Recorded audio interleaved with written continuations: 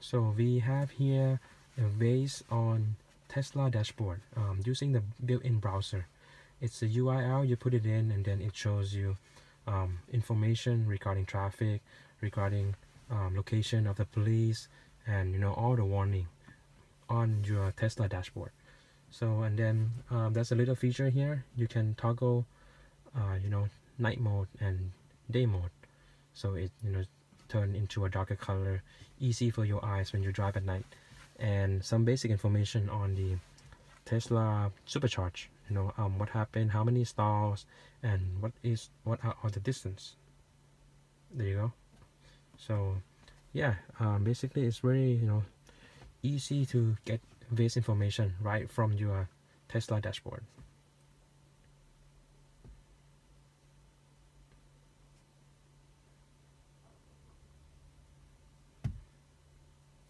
Cool.